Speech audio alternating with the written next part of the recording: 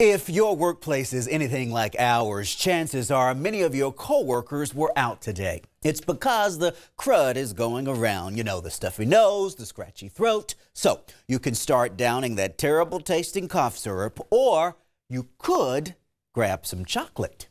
Why? It may actually be more effective. Now, before you start telling me this information is not worth a hill of beans, let's connect the dots.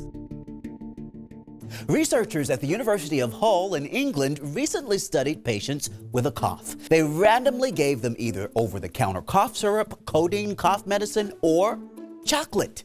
And what they found was that the patients who were given the chocolate reported significant improvements in their symptoms in just 2 days compared to those who choked down the stuff we've been told to take. So what gives?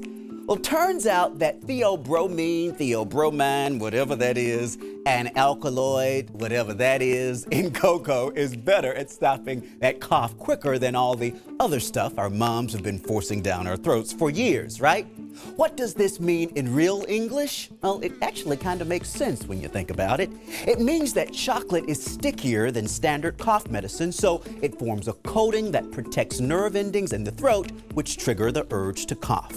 So next time you get the crud that includes a cough, researchers say you might want to grab a piece of chocolate and just slowly suck on it.